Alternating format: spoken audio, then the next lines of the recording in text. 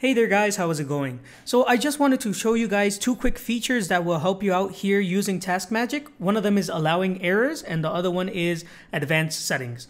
Okay, I am going to be showing you how the allowing errors would be useful in a pop-up situation or a captcha situation perhaps.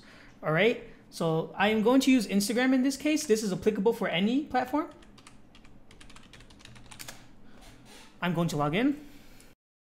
And as you can see, we have a pop-up here. It doesn't matter what page you're navigating.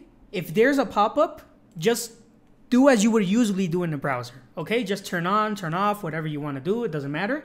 And let's say that's all I want to do for now, because I just want to show you how we can allow errors on these.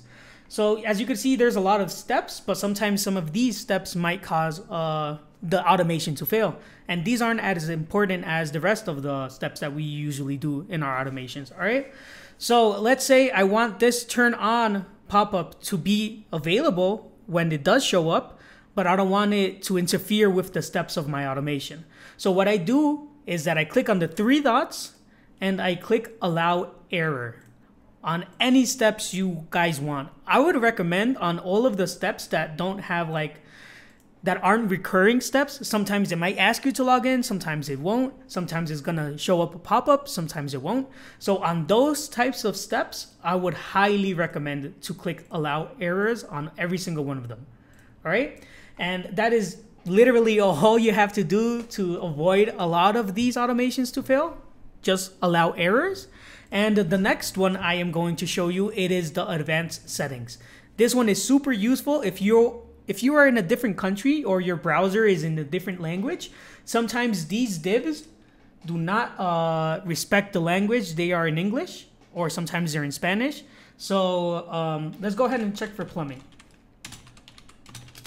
Okay, and as you could see here, it says más empresas.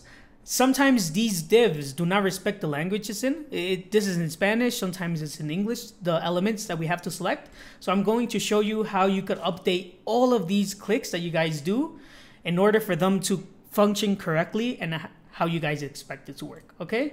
So let's go ahead and scrape list these businesses just because. And as you can see here in the bottom, it says siguiente. Sometimes this is going to fail as well because the elements it is looking for, it is not siguiente, it's next, because that is how it's placed in the code. So how are we going to select these two elements specifically by name? We are going to click the three dots, advanced settings, and enable find by text. So here we would write the text. In this case, it is siguiente, and here it would be más empresas. If you guys have special characters that you don't have in your keyboard, you could go ahead and always copy and paste with Command Control C and Command Control V. As you can see here, it perfectly works. So that is literally all you guys have to do if you're having a lot of steps that are failing. If you have steps that are causing you errors, or perhaps when you're clicking next, it is not functioning correctly, I would highly recommend you guys allowing errors. If it's a step that needs to be precise and you cannot allow errors on them, I would recommend you going to advanced step and then here enable find by text and write down the text that you are actually looking for, okay? So that will be all for this video. It is super short, super simple, but it's very, very powerful and effective.